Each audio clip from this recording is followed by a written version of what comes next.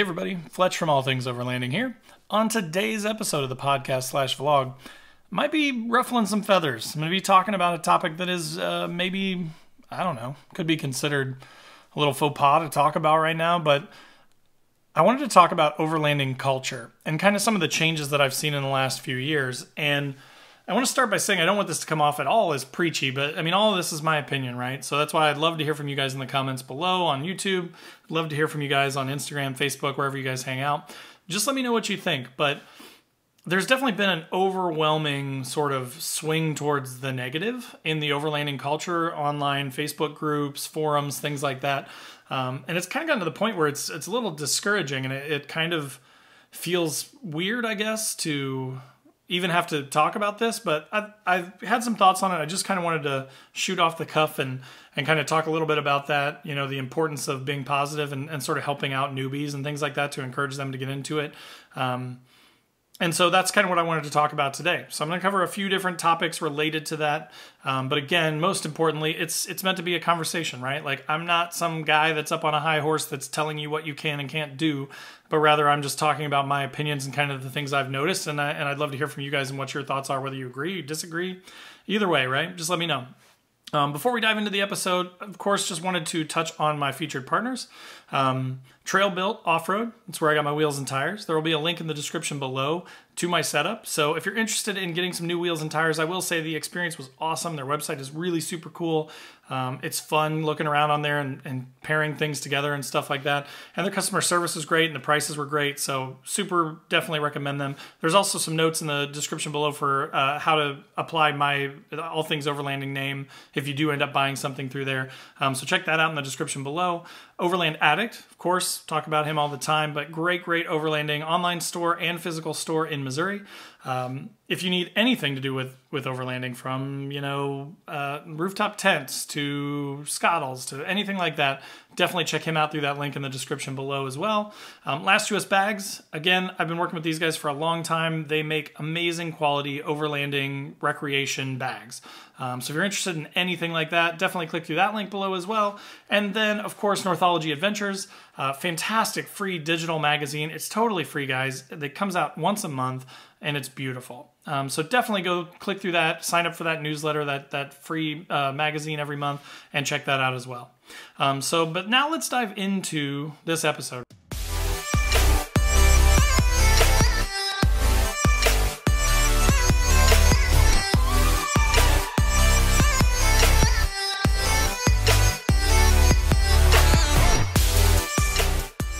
So overlanding culture. You know, when I started a few years ago, I actually made quite a few videos where I talked about how cool it was and how much fun it was as a completely noob overlander, right? To post something up on a Facebook group or post something up on a forum, an expedition portal or an Overland Bound or something like that, and just get like a plethora of like really pleasant, really nice, really helpful responses and things like that. Now, of course, you have to do your bare minimum, right? You have to do your due diligence. If you don't even search for anything and it's something that gets asked every single day, you're going to get flamed for it. That's just how it works, right? So this does not apply to people that just wander in and say, what size tire can I fit on my XYZ vehicle, right? Or, you know, what rooftop tent should I buy, with no information about like what their plans are, how many people that's going to need to sleep, where they're planning to go, anything like that. So I understand that sometimes those questions get annoying. But you know, when I started, it was so positive. Everybody was super down to earth. Everybody was super helpful. And like, I made a lot of great friends from that, right? Like it grew my personal sort of sphere of people that I knew that did this thing that not a lot of people do. It taught me a lot. It also taught me like how to navigate these groups, these Facebook groups and these forums. And, you know, again, how not to get just absolutely destroyed if you deserved it. But what I've kind of been noticing that's been happening is now it doesn't matter what you post, right? Like, whether it's you post something that's different from everybody else, you get lit up for it. If you post something that's the same, why'd you do the same thing as everybody else with a Forerunner? You know, like, no matter what you do, there are people that are just literally just delighting and kind of looking for ways to tear people down. And again, it's not, you know, I mean, I'm a big boy. I can take some online, you know, people giving me crap, and it's nothing really has happened to me personally. I'm more concerned with, like, the brand new people to overlanding that do come in and they do their research, but then they ask a question or they post a picture of their build, I saw a guy recently who has kind of followed me for a little while, and we've had a few conversations, and he's an Xterra guy too, and he posted up a picture of his rig, and he's done a lot of work to it, and it's really cool. But he put a solar panel on his hood just like me. And immediately, like, the first couple of comments were just vicious. Just like, why is that solar panel sitting on your hood? Or where are you going to mount it? That kind of stuff. And, like, there's just no point, right? Like, it's already done, right? He's drilled holes in his hood. I've drilled holes in my hood. I've done a lot of things that are questionable, and I've learned from them. But, like, just there's no reason for it, right? Like, if you don't like it, you could ask a polite question, or you could say something like, hey, what's the reason that you mounted it on the hood, or anything like that. But just that vitriol and that hate, it's just uncalled for, right? And again, I don't mean to sound preachy at all with this stuff. Like, I'm just a guy like everybody else on, Overlanding USA or any of these big Facebook groups like that.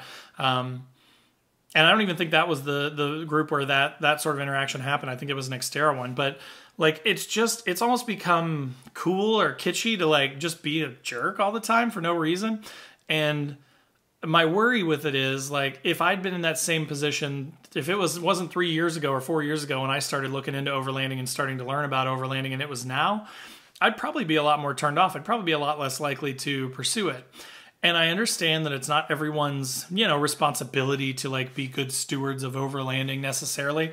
But, like, just in general, right? Like, this is changing everywhere on social media. I think it's a social media thing where, like, everybody just feels like they're keyboard warriors, they're exempt from any sort of repercussions. But, that's a real person on the other side of that computer, right? And they're really proud of their work, and they're trying to do it, again, unless they, like, I don't know, cut a hole in their roof and put a piece of plywood over it. Okay, I get that. Again, you don't have to be a jerk, but you could be like, I just don't understand what the purpose of that is, and I worry about the longevity of your roof on your vehicle. Like, that's a different response than, what the hell were you thinking, you idiot? It's the dumbest thing I've ever seen. Like, it's just the way that we portray ourselves, right? It's the way that we act and treat each other online. And again, I'm probably going to get a lot of hate on this. I'm probably going to get a lot of comments. That is another sort of thing that I wanted to talk about here is, so not only do we all need to, in my opinion, try and be a little bit nicer, try and be a little bit more patient with new people. If you are one of those new people and you're watching this video, because I do have a lot of newer folks to overlanding that kind of subscribe to my stuff, then part of it's going to be, too, developing a tougher skin, right? Like, if this is something you're really passionate about and something that you enjoy, you're just going to have to get used to that online hate or avoid it. Right? I mean, I can't tell you how many times I've thought about getting off Facebook just because it's so toxic and so political and so negative all the time that, like, if I didn't have the All Things Overlanding page, I probably wouldn't be on Facebook just because there's just too much talking, We need less talking, more support, more helpfulness, more caring for each other, right? Not to get too mushy, but, like, it's just, if you don't have anything, it's like our parents said, or at least mine because I'm old, back in the day, like, if you don't have something nice to say, don't say anything at all, right? There are a lot of posts that I see that I'm just like, oh no, this person's going to get lit up. And I just keep scrolling, and I don't go in there and wade in and say something because it's just not worth it, right? It's not my place. I'm not the one to judge anyone. So, but if you're a newer overlander too, and you start to see that stuff, definitely don't take it personally, guys. Like, there are always going to be jerks out there, guys and girls, sorry. There are always going to be people out there that are going to look to tear you down because it makes them feel better because they don't have a rig, or because their rig is kind of a mess, or because they're really stuck and they're kind of jealous that, you went out and did the work and made your rig cooler. So, and that applies both ways. It's really interesting to me that, like, you see that on, like, differing builds. So, like, a lot of the times people will be like, hey, I bought something weird, right? Like, there's the one guy that has, like, a Porsche Cayenne. Because it's a Porsche, right? Everybody's like, ooh, that's super cool for the most part. Now, some people are like, why would you ever do that? That's stupid. Why would you waste all that money? They're unreliable, right? Like, all this garbage that people spew. But the thing is, it's cool, right? Like, I love when people do different rigs. I mean, I did an Xterra partially for that reason. Now, an Xterra is not exactly an unknown and no one's ever done one, right? But it's definitely more rare than a 4Runner, a Tacoma, or a Jeep, that kind of thing. But then it goes for people doing different things, they just get bashed, right? They get bashed because why would you choose that? Why would you select that? You should have just got a 4Runner. You should have just got a Land Cruiser. You should have just got a Jeep, Gladiator, whatever the case may be. There's always that. But then it also goes the other way. I mean, I literally saw a guy earlier today post up that he just bought a TRD Pro 4Runner, and everybody's like, okay, join the club. Everybody's got 4Runners. Oh, they're stupid. You should have kept the other car that you had before. You know, like, it doesn't matter what you do. You're going to get hate. So again, kind of to both sides, right? To the people that are doing the bashing, like, get a life, you know? There's better things for you to do with your life. If you're not that into overlanding in your job, or you view your job or your goal as just tearing people down, then why are you even here? You know, like, we don't want you. I'm just going to say it. Like, I'm not interested in getting to know you if you're just going to be mean to everybody else and just tear them down. And it hurts the term overlanding. And I know there are almost too many people in overlanding nowadays, right? But let's be honest. Most of these people that are on these groups, myself included, if we're lucky, we might get to go once or twice a month, right? So it's not like by us being nice and by us, you know, helping people get into overlanding that they are, you know, just going out and destroying national monuments and things like that. And, you know, one thing that I do want to start focusing more, and I feel like I need to focus more on my channel, is treading lightly, right? Like making sure that you're doing everything you can not to leave trash behind, not to get off the trail, not to cause any damage to the environment. And it's one of the reasons why I've kind of stopped sharing spots. I used to share spots a lot, but now I go back and a lot of those spots are trashed and stuff. So I can talk about it in general, but I'm probably not going to share spots going forward because people tend to trash it. Unfortunately, I don't think it's the people I'm giving it to. I just think that other people must see it or hear about it, and then they go out and trash it. So being respectful, taking care of the environment, taking care of our trails, taking care of our national forests and all our natural resources, being nice to each other, but also having a thick skin and being ready for it, because no matter what I say, it's going to continue, right? I'm trying to help here, but it's probably just going to continue. Another thing that I see a lot that I kind of wish that we could all just forget about is the definition of overlanding. I probably see 2 or 3 threads on this on a Facebook group every day, right? Where somebody says, well, I read this definition of overlanding, and I think this one's closer to accurate than this other one. And then you have just people meow, meow, meow, meow, back and forth, right? Both sides. Oh, why do we have to define it? It's just car camping. There's no such thing as overlanding in America. There aren't different cultures. You can't ever overland if you're not in a foreign country. You know, if you're not dependent on your vehicle for more than 6 months at a time, then it's not overlanding. Guys, who cares, right? I'm exhausted by it. I'm exhausted from it. Again, I'm not going anywhere, and I'm not necessarily complaining. I'm just saying, like, it literally doesn't matter, right? That's why I always say in my videos, like, my definition of overlanding is the vehicle-dependent travel part. That's all I care about. As long as you are dependent on your vehicle when you go out, yes, I go overnight camping trips very frequently. And no, I wouldn't really call that overlanding, only because I'm not really relying on my vehicle. I could stop at a McDonald's on my way. I could stop at bathrooms on my way out. It's an overnighter, right? Typically, it's going to be a longer trip. But again, it doesn't matter. In my opinion, still just getting out, testing your gear, testing your setup, optimizing and continually working on your setup, modifying your rig to make it better, more efficient, without, you know, being detrimental to the overall longevity and reliability of the vehicle, of course. That's the fun of it, right? So again, even when I go on my overnight trips, my overlanding setup still helps me because I've got a fridge, I've got a stove, I've got a drawer system where I know I have all these certain tools, I've got my chainsaw, I can process wood. It just makes the trip even better, right? Even if it's not technically an overlanding trip because it's just a camping trip for a night, I am still semi-reliant on my vehicle. My rooftop tent's on the roof, so pretty much everything I need is in the vehicle. So again, not worrying so much about definitions and just getting out and exploring, right? Get in your Honda Civic and go out and drive some forest roads and see some cool sights, take some cool pictures, meet some cool people, hike, you know, check out nature, spend some time out there, take your family with you, spend time with them. It's just, we should worry less about defining everything and worry less about arguing about the definition of overlanding and worry more about just trying to find ways to get out, right? Trying to find ways to find a job that's flexible enough to allow you to do that if it's a passion of yours, right? So that's another thing, the definition of overlanding, just kind of getting old, right? And again, post up in the comments below, let me know what you think. If I'm totally wrong, I'll listen to you. But I don't think I am. And then, you know, last, just overall, again, the tone and the tenor of these conversations has completely changed to where, again, a few years ago even, it was like, hey, I'm Fletch, I just bought an Xterra, I've never been overlanding, how do I find spots, right? Let's just throw that out as an example. A few years ago, it would have been like, hey, you know, welcome, glad that you're getting into overlanding. I've always liked those Xterras, they're really cool. here is a link to a resource that I've used to learn about Gaia. Or here is a website that talks all about overlanding stuff. Or here are a couple of apps that you could check out and do your research on and learn which one you like, right? That would have been the conversation a few years ago. Whereas now it's like, hey, I'm Fletch, I'm new, I just got an Xterra, and I don't know how to find dispersed camping spots. And it's like, geez, do you know how to use the search? Let me Google that for you. Oh, Xterras are dumb. Why would you ever buy an Xterra? Should have got a Toyota. Like that, I mean, that's literally, if you think about it, right? If you just look at those two different responses, right? There is almost no value in that second set, right? Like no one is providing any value anymore. They're just trying to tear everybody down, right? They're just trying to be jerks. They're trying to make people feel bad for asking a question. Again, I understand if you've been here for years, like I have, like it can get a little annoying to see the same questions over and over again. But here's the thing. We can choose to be better, right? We don't have to wade in there and start throwing elbows at everybody and trying to crap on everybody. Just scroll past it if you're fed up. Let the other ones of us that are willing to help out post up and help the person so that they can then have a fair shake and a fair try at giving overlanding a shot, right?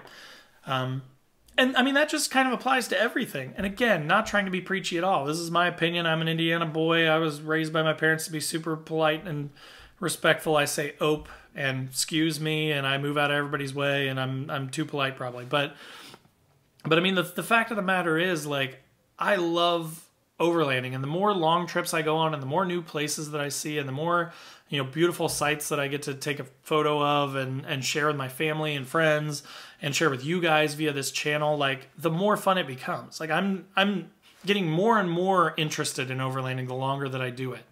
But again, I could have had some bad experiences at the beginning, and this never would have happened. I wouldn't have a YouTube channel. I wouldn't have my Xterra all decked out the way that I do, which is, not everybody's taste. People might think it's crappy. A lot of people ask me why I took the cladding off the back. It was a personal choice, right? It was easier to get to rust, and I kind of think it looks cool. Kind of looks crappy too. I get it. But it's your opinion versus mine, and it's my truck. So again, I think that we all need to work on the overall tone of our conversations.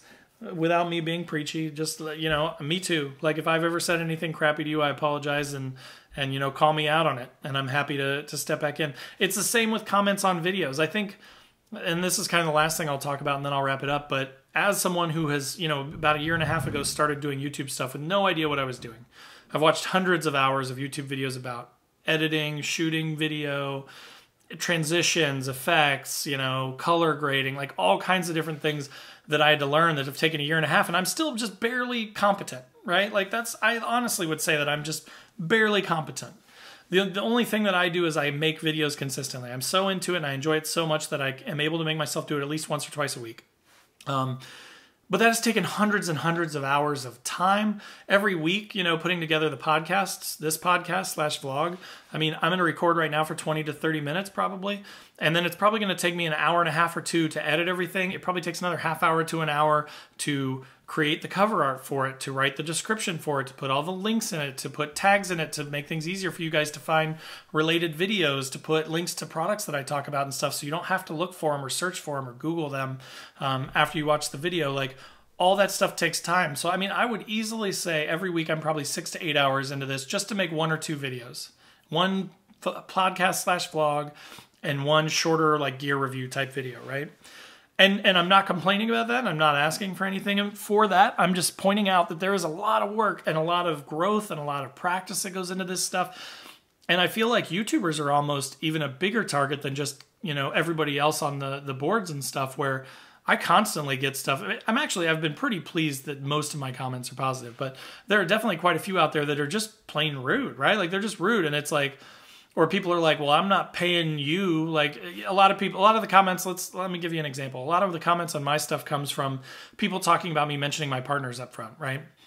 And it's usually something to the effect of, oh, the video doesn't start till 3 minutes, or something along the lines of like, well, he's sponsored, so, he must not be a real person, or, I don't want to subscribe to someone that has sponsors because, then they're just in it for the money. And let me just say that, like, again, as I mentioned, for the last year and a half, I've been putting 6 to 8 hours a week minimum into simply just shooting and editing and posting videos. That's not to include all the money that I've spent on all the camera gear, all of the time that I've spent, all the trips that I've taken, paid for gas, all that stuff, right? And those are fun and I enjoy them. I'm not complaining. But I'm just saying, like, everybody acts like these YouTube videos cost them something. You know, they're like, I'm not paying for you to live your dream while I sit here and work a 9 to 5. And it's like, yeah, but you get to watch the videos for free. And I just don't think people understand that. And again, I'm not talking about for myself at all. I know what goes into my stuff, and I still feel like I'm barely passable. But there are some other people, too, that are, like, killing it with their videos. Just tons of time, right? Like, they may take a weekend-long trip and then take 2-3 weeks editing. It's like Revere Overland made that Overland movie. That thing was 2.5 hours long. You know how much footage he had to shoot to make a 2.5 hour long video that made sense? I mean, it's like, I think he said it took him like a month to edit that thing. And it was like 100 gigs or so of like just raw footage that you have to literally watch through, comb through, cut together, tell a story with it, right? Like, it's just not nearly as easy as everybody thinks. Again, I'm only saying this more so for other people because I see a lot of people, a lot of people that are getting into this and are new to this want to start YouTube channels, right? It's just the nature of the thing. It's just like me. When I started this a few years ago, I was like, man, these YouTube channels are so cool, Off-Road Action, Expedition Overland, all these channels. I was like, these are so cool, and I would love to do that someday. Now, obviously, I've settled into my own niche. I will never be one of those guys. I'll never have hundreds of thousands of subscribers. I totally get that. I am more of like an informational, gear and budget-minded DIY type channel. That's just what I am. But the thing that I love about that is, like, yes, I may only have 4,300 subscribers as of the time of recording this, and not 20,000 or 50,000 or 100,000, but the guys and girls that I have are like super dedicated, right? They're super into it. And I love the conversations that I get to have with you guys about, like, hey, I'm a normal person that works a job like you, and I want to figure out more ways to get out there. I want to figure out more ways to stretch my dollar further when I'm buying gear, and I want to, do it yourself some drawers so that I don't have to spend thousands of dollars, that kind of stuff. So where I'm going with this to kind of wrap it up is, whether it's a YouTuber, even if it's a brand new one, even if they don't do a great job, even if you're looking at my stuff and you're like, he could do a lot better with those camera angles, or, his delivery's really stiff, or, whatever the case may be, whatever you don't like about it.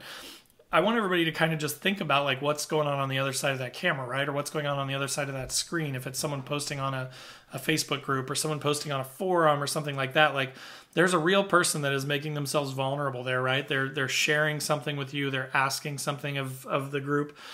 And there are two ways to deal with it. You can be a jerk and you can try and tear people down, and I know that's always going to happen. Or we can just think about it and we could say, you know what? I wouldn't want to be treated like that either. And, I want people to think of Overlanders as, like, always helpful, always willing to go above and beyond, always willing to, do what they can to help others. That's been my experience in real life. Again, for the most part, that's been my experience online, but I just felt like things were shifting, and it's kind of gotten to a point where it's like, I just see it so much every day that I felt like I kind of had to do an episode about it. So again, view this as a conversation, right? Post up in the comments below. Let me know what you think. Call me out. Be mean to me if you want. I have thick skin. It doesn't bother me. But I just love to hear from you guys. I'd love to hear your opinions on this thing. And I hope that we can all work on that, right? I hope that we can all, every time we see one of those posts, as worn down as I am by, can I fit 35s on a Jeep, whatever, like, just having that resistance to wanting to jump in and be mean and saying, you know what, this guy's brand new. Let me direct him to the search bar. Let me direct him to these, let me do a search for him and say, hey, look, if you click on this search thing up here, here's where you can find that information. This gets asked quite a bit. Let me know if you have any other questions, that kind of thing. Let's all just be nice to each other, right? Not being preachy, just my opinion. So that was it, guys. Again, I hope that was interesting for you guys. I hope that kind of makes the gears turn a little bit and get you thinking. But, post up below and let me know if you've seen stuff like that. What have you seen? Horror stories, or maybe really good stories. Maybe people that have been really helpful, or groups that have been really supportive and great to people, and kind of your thoughts. So if you're new to the channel, if you haven't, watched this on YouTube or listened to this on the podcast, I am on Instagram, Facebook. There will be links in the description below. Come hang out on that YouTube podcast, wherever you want, right? Wherever you want to hang out. I'd love to have you guys in the comments. I'd love to have you sending me messages, emailing me, things like that. The website is down below too. I do have patches and stickers that I sell. So if you're interested in supporting the channel, or you're into patches and stickers, because all of us Overlanders are, definitely click on those and check those out as well. And then last but not least, again, if you're on YouTube, click that subscribe button, click the bell to be notified when new videos drop. I try to do a couple a week, so, you know, gear reviews, do-it-yourself mods, Xterra modifications, because that's what I drive. All that good stuff is going to be coming your way every week. So thanks again for listening. Thanks for stopping by. Thanks for commenting. Let me know your thoughts on this topic, and we'll look forward to seeing you next week. Take care, guys. Have a great week.